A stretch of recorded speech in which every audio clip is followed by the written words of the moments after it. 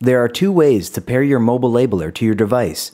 One way is pairing within your phone settings, and the other way is pairing within the Dymo Connect app.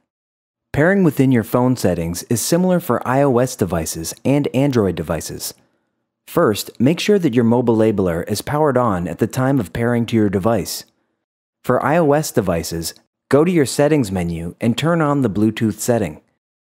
Then, tap Dymo ML under My Devices to pair your mobile labeler. After a few seconds, the word Connected is displayed when pairing is complete. For Android devices, go to your Settings menu and turn on the Bluetooth setting. Then, tap Dymo ML under Available Devices to pair the mobile labeler.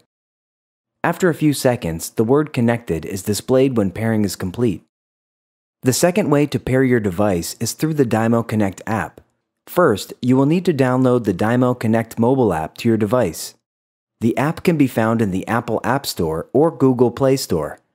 After downloading, open the app and you will be asked if you would like to connect to an accessory. Select the mobile labeler and wait for the app to confirm that it is connected.